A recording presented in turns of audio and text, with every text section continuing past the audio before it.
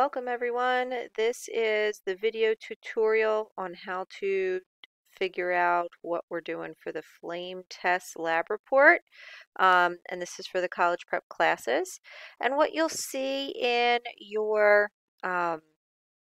lab here is the title is the flame test of metals for virtual learning, and our purpose here is to observe and identify ions using flame tests.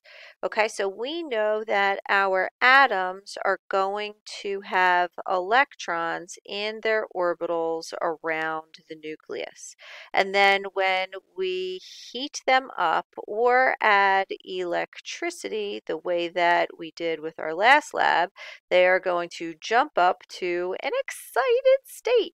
And when they fall back down, that's when they are going to release the energy in the form of light. And different atoms have different electrons and different ground states and different excited states, so we get different colors. All right, so the highest energy is going to be our blue light, and the lowest energy is going to be our red light. Okay, so what we'll see here are these beautiful individual characteristic colors by all these different elements. Okay, lithium has this color, sodium, potassium, rubidium. It's really only the element on the metal on the front.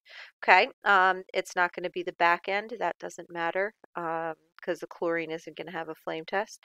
The calcium, the strontium, the barium, the copper, thallium, all of that. Okay, if we were in class, we would be using wood splints and burners and all these different kinds of metals with our safety goggles, and you would be able to observe them. So we're going to try our best to mimic that now. Okay, first things first, we want to answer these pre-lab questions. You need to define a proton, a ground state, an excited state, a frequency, and a wavelength so that we can end up making sure that we know what we're expecting here. So you can look in your book or in your notes for those. I wouldn't Google them because they're liable to give you something that comes from like a physics textbook, and we want to know how it works here in chemistry. So the procedure, if we were in class, would be to get our different ions, and basically you put the stick into the hottest region of the flame of the Bunsen burner, and that's going to be on the inside of the inner blue cone. And then you make your observations, okay? So for the virtual setting, since we don't have all this stuff at your homes, we are going to click here to run the flame test lab, which is going to be this lovely YouTube video right here. Okay, so this was made several years ago, and this person here has a Bunsen burner, and then they are going to put in different metals into their Bunsen burner,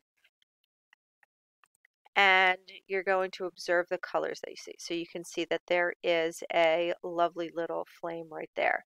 Okay, this is the order that they go in. I would put on the closed captioning so that you can make sure that that color goes with that flame.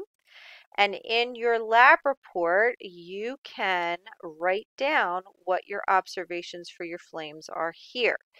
Be as descriptive with your colors as possible. If it's like a reddish purple or a pinkish purple, make sure that you write all of those down right here. Okay, so if you need to, you can split your screen into the 50-50, and you can kind of watch on one side while you write on the other side. All right, so definitely make sure the closed captioning, the CC, is on so that you know which element you're talking about as you go through all the different colors and make your observations there. Okay, the more descriptive you are with your flame colors, the easier it will be for you for your unknowns. Okay, another thing that you can do is if you have a Java capable computer, so this might not work on some of the Chromebooks, but you'll see you can actually mimic the flame test lab for yourself.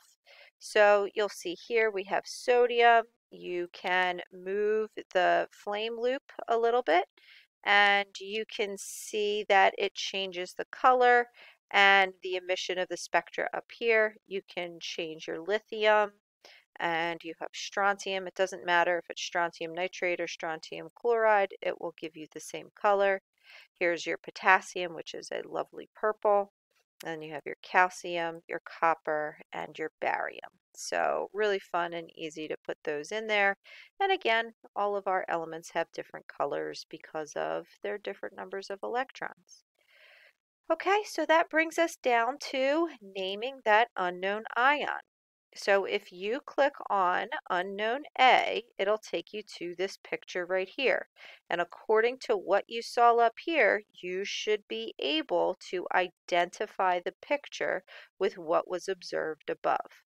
Same thing for unknown B, same thing for unknown C, unknown D, and unknown E. Now be careful, some are very close to one another. This one's a little more orangey, and this one is a little bit more reddish purpley.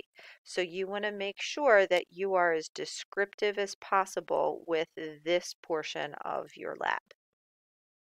Okay, then when you are all finished, you're going to come through and do the analysis and conclusion questions. And you can ask, or there's several questions that are asked of you. You can answer them to the best of your ability.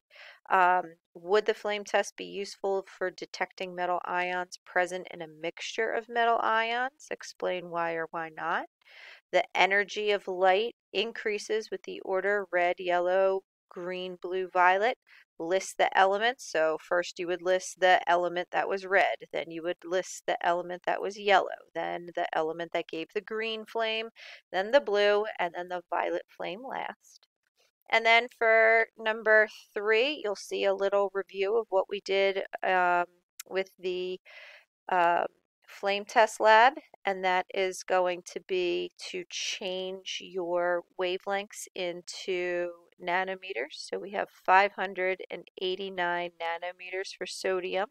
It gives it its characteristic color. We're going to change it to meters. 1 nanometer is 1 times 10 to the negative 9th meters. 1 nanometer, 1 times 10 to the negative 9th meters. So then when you put that in the calculator, you get 5.89 times 10 to the negative 7th meters. And then if we calculate our frequency from our wavelength, we're going to use the speed of light right here. So if C equals lambda times F, our wavelength times our frequency, if we want the frequency by itself, we're going to divide both sides by lambda. So we got frequency equal to C over wavelength. So that's 3.0 times 10 to the 8th meters per second. And then we're going to divide that by this wavelength right here. All right, this wavelength is going to be 5.89 times 10 to the negative 7th meters. And then we see that our meters and meters cancel out, and you will get your frequency in s to the negative 1. Okay, that is your reciprocal seconds. And then lastly, calculate your energy. Okay, energy is equal to Planck's constant times the frequency, which is 6.63 times 10 to the negative 34th joule seconds. Then you're going to want to plug in your answer for here. You're going to bring that down here, and then you will see that your seconds and per seconds cancel out, leaving your answer in joules. Okay, so a little review of that for you. And then lastly, during the holiday season, home improvement stores sell pre-treated logs that burn green and red. What are the ions that they are treated with? And in the summer, where do you see an application of this lab? Hint, hint, hint. Look, think up in the sky during the holidays. And then again, we set you up for the conclusion template. where you tell me the purpose of the lab. You go over the 7 ions and what their colors are, and what the identification of the unknown was, how you were able to match them up, what could be a source of error, and what else we could test or what else we could do to make sure that we had the exact same purpose. Okay, if you need help with your conclusion template, you can always click on um, the links that are embedded up in the top. And then lastly, in conclusion, restate the purpose of the lab. All right, so good luck with the lab. I hope you have fun doing this. And if you have any questions, let me know. Ta-ta for now.